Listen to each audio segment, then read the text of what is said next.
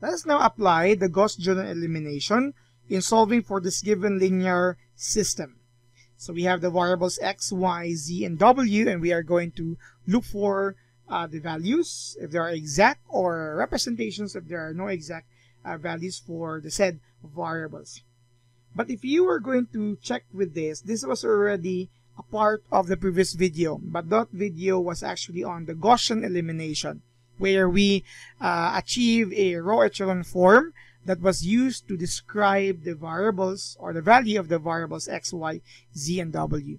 For this video, we're going to apply the Gauss-Jordan elimination, which is additional, or there is additional process as compared to the Gaussian elimination. It includes a backward phase, which will allow us to come up with a reduced row echelon form.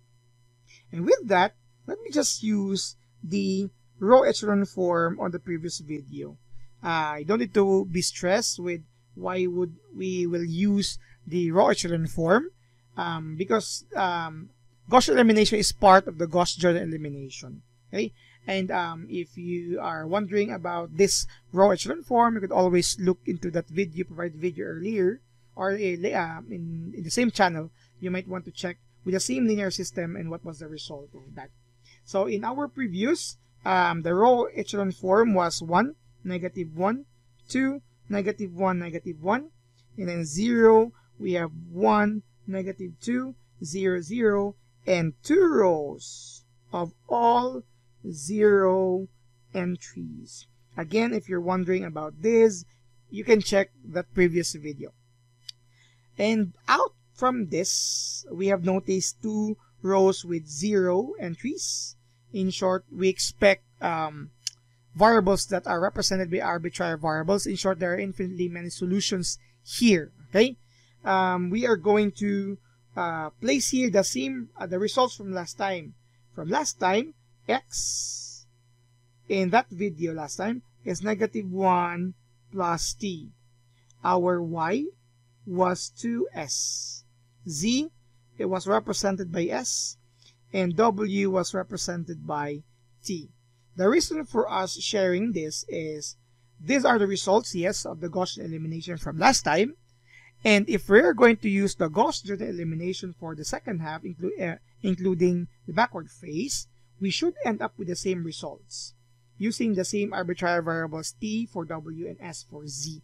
Because if the results are not the same, then probably our process error before using Gaussian elimination or the task that we're going to do for this video might be incorrect. They should return to the same results.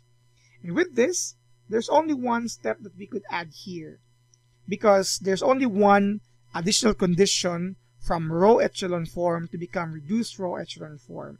By the way, this is a row echelon form for all 0 rows was placed at the bottom portion, in that the entries below the leading ones are all 0.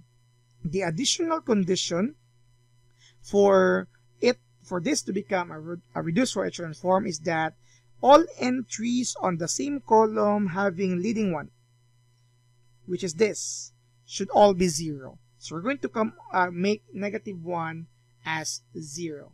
And how do we do that?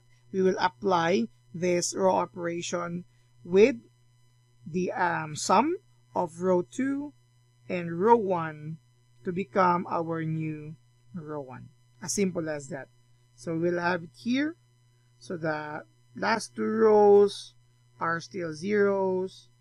So we did not touch, or we did not change the row number 2. So 0, 1, -2, 0, 0. Sorry, my bad. My handwriting is not good. 0, 1, -2, 0, 0. So let's apply this one. 0 plus 1, 1. Okay. 1 plus -1, 0. We have achieved our goal of making this 0. So if we're going to finish this, this is already in the form of reduced row echelon form, but we are not yet done. -2 plus 2, 0. 0 plus -1, -1. 0 plus -1, we have -1. This is now a reduced row echelon form. Okay, meeting the last condition of making sure that all entries on the same column with leading one all of the rest would become 0. And with this, we would come up with these equations. The first row will return to x minus w, we don't have y and z, is equal to -1. And the second row will have y minus 2z is equal to 0. Now again, we don't have exact values for z and w, even x and y, but we can represent them with arbitrary variables. So since we used t on the Gaussian elimination in the previous video, let's also use t for w and z for s for z. With that, this will become y minus 2s equal to 0. Y is equal to 2s.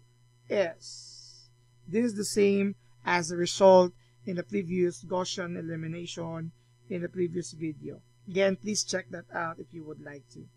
And with this value of t, this equation would become x minus t is equal to -1, and x would return to -1 plus t. Noticeably, we have the same results here. So again, this is an indication that even if you will just end up with row echelon form using the Gaussian elimination, or you push further to a reduced row echelon form using the Gaussian elimination, you will still end up with the same results as long as you use the same arbitrary variables here. Because if we are going to change w as s and z as t here, of course we'll be having different variables for x and y, but since we use that, we have the same for this. And again, this means there are infinitely many solutions for this linear system. Thank you for watching.